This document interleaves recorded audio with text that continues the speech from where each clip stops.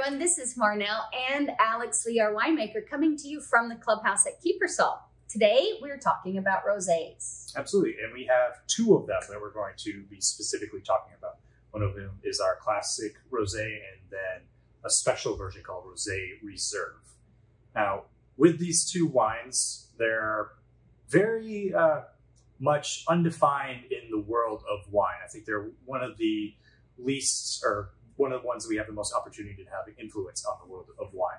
But typically you're looking for something that is a bit higher in acidity, especially in our case, that's gonna fit the case. And if you are typically a red wine drinker in Texas in the summertime, it gets 104 degrees, you're not gonna wanna reach for that glass of red wine. You want something a little bit cooler and a little bit crisper.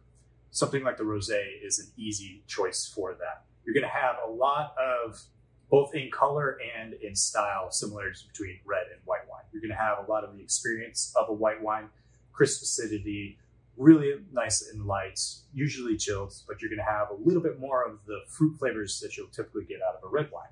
Think like, especially on the red fruit spectrum, like raspberries and strawberries.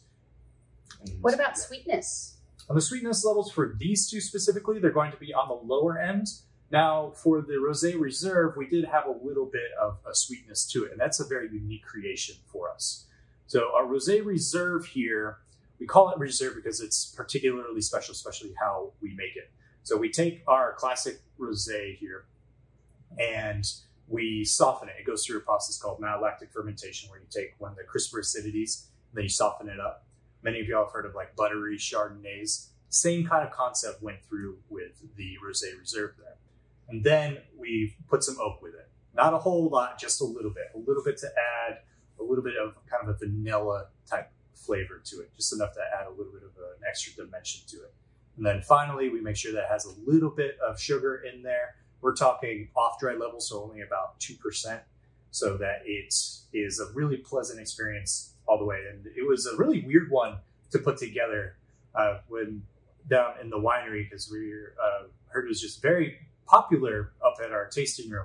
But when it talked to me, it's like, really, people actually, this is a wine for people? But apparently it has been. You know, this wine is so super complex. And when we say complex, complex means that every time you approach that wine, there's a new layer of flavor. So flavor meaning the smell that you get from the wine.